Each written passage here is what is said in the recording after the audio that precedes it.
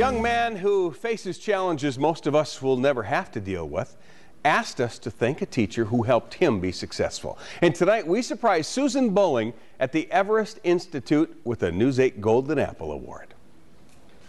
Susan Bowling teaches at Everest Institute in Rochester. This remarkable educator has made an impression on a remarkable man. Kenneth Bremer has ivory bone disease and he's visually impaired. He's written several books, earned a bachelor's in social work, and just graduated from Everest with an associate's in applied science and criminal justice. Ken says Susan helped him overcome several huge obstacles. Susan went above and beyond the call of duty as a teacher to help me get through that class because there was a lot of paperwork.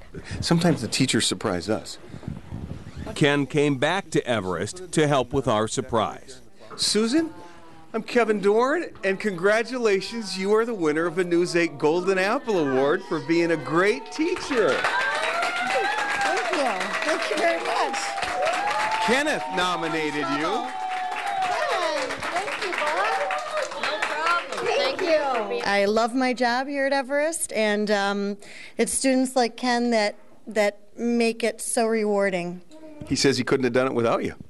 Well, thank you, Ken. I appreciate it. Susan is an amazing teacher. She changes people's lives every day. She loves her students as individuals. It shows in everything she does. She works so close with them and helps each of them succeed. And it just is a wonderful feeling to know that they have the opportunity to have a great job they love just like I do. Susan Bowling is a News 8 Golden Apple Award winner. Congratulations, Susan. When we come back, Scott's got some good news about your forecast.